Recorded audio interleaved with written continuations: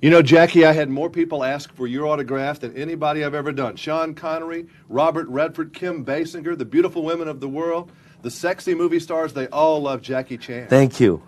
Why is that? Why does everybody love you so much? I think probably right now the children, they like action, and special my action. That's a lot of comedy, humor.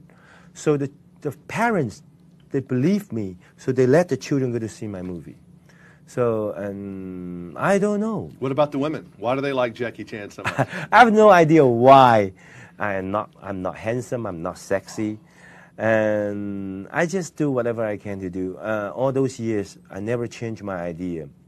What I remember, when I'm making a film, being a star, I have the responsibility for all the society and the children.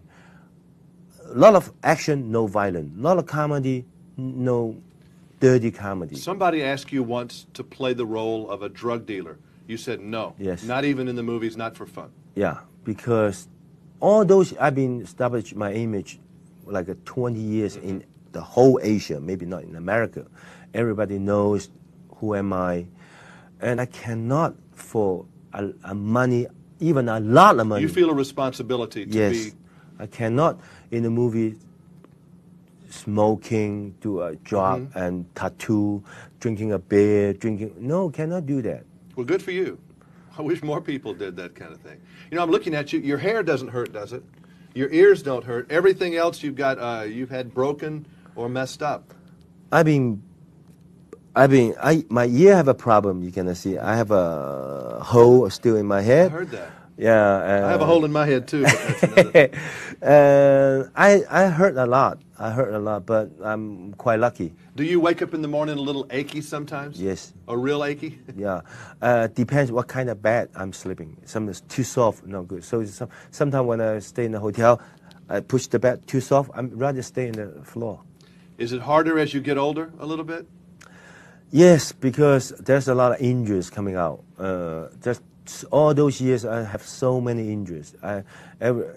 Before, when I'm doing a stunt, I don't have exercise. I don't need exercise, but now I do a little bit warm up.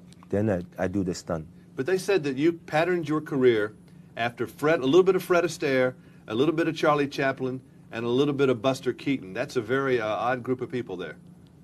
I do learn a lot of things from them, really. The Fred Astaire movements, because he's so Fred fluid. Astaire, no, Fred Astaire, you can when he one camera, he dancing to the piano so this why he dancing with the piano everything. I fighting with the piano, with the chair, everything. That's right. You fall into the chair and you move on to the next thing. Move to the next things. It's just not standing there fighting. Did you ever watch when you were little or maybe older the Three Stooges?